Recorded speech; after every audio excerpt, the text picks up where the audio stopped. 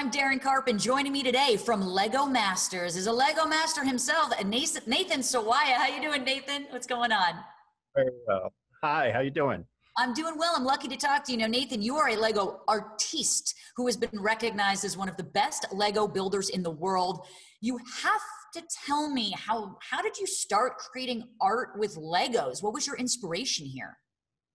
I mean, it goes back to when I was a child. I had Lego bricks growing up, and it was just later in life, after doing art out of more traditional media, shall we say, things like clay and wire. I just thought about this toy from my childhood and thought, could I create art out of Lego? Started experimenting, eventually made a career out of it. You know, you've created everything from a 7-foot-long replica of the Brooklyn Bridge, casual. We've all done that, sure. You know, I've done many. A life-size T-Rex, a 6-foot-tall Han Solo frozen in carbonate. What is your absolute favorite piece you've ever done and completed? How do you pick a favorite piece? It's like picking a favorite child. I put a lot into each of these pieces. So, you know, when I think about my favorite piece, it's really, what am I working on next? Because that's where all my energy is going. That's what everything I'm thinking about. So that's really where the focus is. It's impossible to pick a favorite. Well, you know, I saw you posted recently about a life-size replica of the Friends, Central Perk coffee shop that you had done with another artist. How long did that take you exactly? That took us about 4 months. We used about 1 million bricks to create all of Central Perk out of Lego bricks. And we did it life size so that people could interact with it, sit on the couch, sit at the bar, order a coffee, a Lego coffee, of course. But that was quite a project. Is 4 months kind of this normal time? I mean, how long does it take for you on average to kind of make these bigger pieces like the T-Rex or the Brooklyn Bridge? Well, it depends. It depends on the size. It depends on the complexity of the sculpture.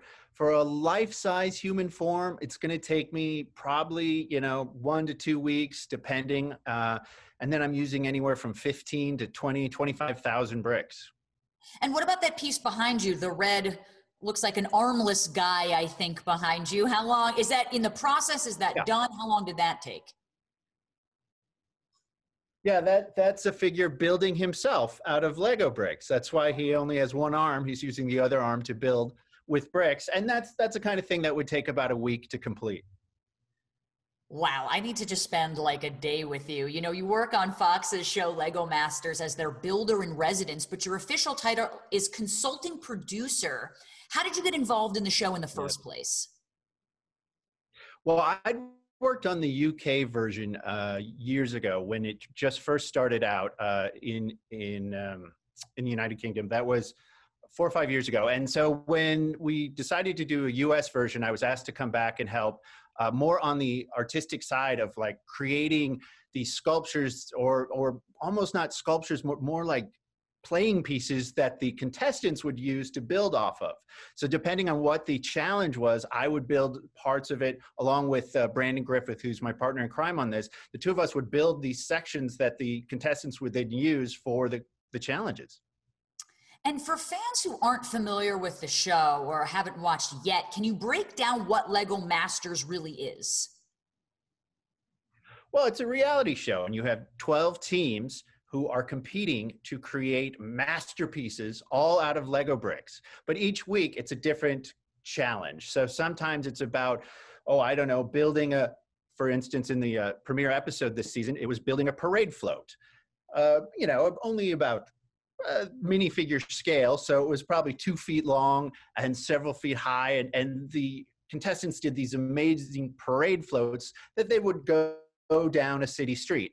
Now my team then builds that city street so that it has a nice background when we see the parade going down the street.